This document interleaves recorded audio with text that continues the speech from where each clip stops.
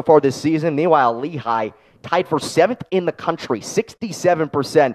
And Sisselberger third individually at 75%. And since Colucci's come back, he's really been a presence at the Faceoff X. If Colgate can win these draws, not only with their faceoff guy, but also the two wing guys, it will enable them to keep the ball away from this Lehigh attack. And Christian McHugh, the wing, knocks that one away from Colgate. And it's the Mountain Hawks that have the first possession. And Schelling here and find that shooter. A lot of quick succession passes leading to that score from Muley, his 7th of the season. That's something head coach Kevin Cassis says is really a strength of this Mountain Hawks squad. Team-based, unselfish play. And a really messy face-off there. Still fighting for it. This time, it's the Mountain Hawks again.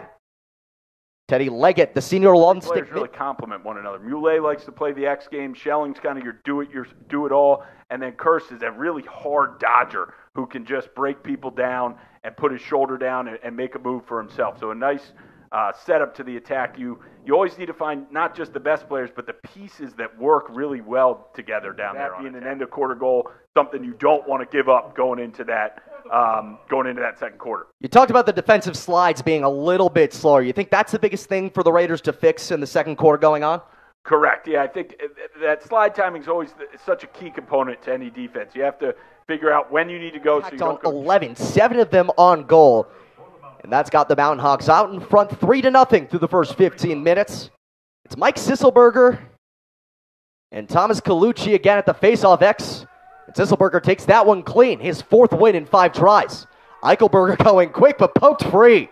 What nice a great job day from these ground balls that I've seen in several areas. This is classic Colgate Lehigh. Bodies are flying, hard checks, really bloody ground balls is what we call them, all over the field. So fun to watch. Classic Colgate Lehigh, although 4-0, in history, as you said, 10-9, such closely contested games over the years. And even though Lehigh's won 5 in a row, most of them have been pretty close matchups. And James Spence taking a big risk trying to stop Minikis there, and it works. He gets the backup on that ball that went loose last weekend for Colgate. And with this Lehigh defense really being so stingy here in the first quarter and a half of this game, Colgate may want to try to take some more transition opportunities, even if they don't have the man advantage, if it's just a 4v4 down there, like in that circumstance, it was a 3v3, 5v5. If they can get those opportunities, take them. Sisselberger takes it himself off the face-off, and that one sails. At the end, to go on the last run, score the last 3 goals, and get the win. Sisselberger and Colucci at the face-off for Lehigh and Colgate. It's 5-2 margin in favor of the Mountain Hawks so far. No surprise, Sisselberger sent second in the NCAA in face-off percentage. He's now got 6 of 8. And he has really been dominant. I wonder if Colgate will decide to kind of pressure out in his freshman campaign. And now you can see there's a little bit of juice and momentum, even though they're down to this Colgate Raiders sideline, as well as the players on the field just getting a little bit more energy. Dodge hard for himself and put it past Collins. That stops a 3-0 Colgate run. And Sisselberger wins another faceoff. Can Lehigh get another? 15 seconds left to play in half number 1. Kurst at X. 9 seconds left. Schelling again. Question mark. More possessions that they've lost by not being able to clear and the face-off deficiency. And right before the break, we were talking about the new face-off rules creating a lot of, not necessarily for Mike Sisselberger, who's been dominating 8 of 11 so far, and that's now 9 of 12. But the wings becoming all that more important in those situations where it isn't clean. And you get another turnover right there. James Cadigan scooping it up. And Minikis with an opportunity. Number 10 team in the country coming in here playing Colgate, who has had 1 win on the year. Been struggling through a few games. Again, the face-off has been all Mike Sisselberger today. 75% coming in. He's 10 of 13, now 11 of 14. He's tossed it up 2 times, though, already in this half. Manages to shovel that one away. Man-down defense and thought the crease would be open because quickly there in that set, they had 2 quick feeds right to the crease area. Defense wasn't hurt that much. The man down was Mike Hawkins. He's an attacker. And Lehigh, again, won every single face-off in the second half so far. Foul call started at the same time as everyone else that last weekend in February. Originally scheduled to play against UAlbany. Then both teams had COVID-19 issues. For Lehigh in particular, 25% of the team in quarantine, multiple more injuries. And hello, Cole Kirst! That was fast.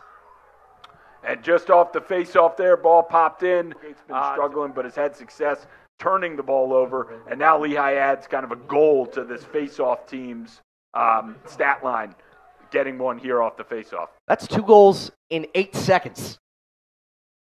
Not too bad. It's now 14 of 17 for Mike Sisselberger. One of the 2 players on this Mountain Hawks squad. This Faceoff X is somewhere where improvements could be made on the Colgate side. Only 3 wins and 17 tries. When you're going against Mike Sisselberger, who again, 3rd in the country in faceoff percentage, you got to temper your expectations a little bit.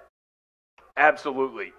I think going into the game and here having a nice win, they would have thought this attack is touted as one of the better attacks in the Patriot League, if not the country, and definitely here coming out and showing that here on Crown Field. Head coach Kevin Cassis gives a lot of credit to the offensive success to his new offensive coordinator in John Crawley. It's his 2nd season, first full season with the Mountain Hawks. And off the face-off violation, it's Colgate possession. Deficit in the 4th. 2nd of the game for Sidorsky and the 3rd of the season.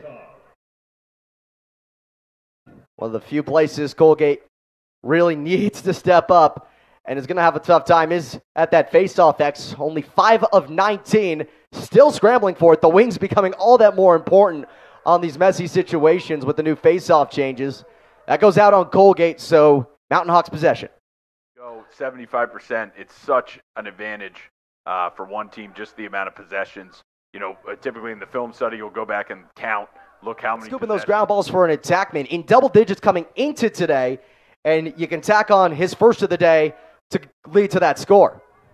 Oh, Sisselberger, he's going to go himself. Scooping those ground balls for an attackman in double digits coming into today, and you can tack on his first of the day to lead to that score. Oh, Sisselberger, he's going to go himself. But John Collins, the team's leader in distribution coming into today, and also coming into today through the first 3 games, he had 5 goals total, and now 5 today. And that's pretty incredible. I think that shows his ability to read what the defense is doing. If they're not sliding to him as quickly, to put the attack more on himself and attack directly at the cage instead of looking to distribute. And that's clearly what has happened today. The cage has no chance of going in. Where it has started and been finished by this attack unit. Colgate just hasn't able to have any sort of answer for Lehigh's ability to win the face-offs and then attack down here with their attack unit. Haven't been able to stop that. Christian McHugh going quick, shelling in front. That knocks off a higher seed. So both those teams, though highly ranked, will be a fun one to watch next weekend. That one a messy face-off. It is Connor Gaffney taking this one. He can't get it. And Cadigan's denied. The esteemed Avon Old Farm School in Connecticut. Owen Callahan scoops up this one. He didn't even play this season until that Bucknell game. Missed the first game due to COVID-19 protocol. Dressed for the game against Loyola. Did not play. And hello, Will Rosenblatt's helmet comes off. And, of course, you got to stop play for that. Absolutely. Got to stop the play to make sure the players are safe. Looked like Lehigh had the possession of the ball there coming out of the face-off. One of those stellar boarding schools up in the Northeast. That one down in Connecticut as well.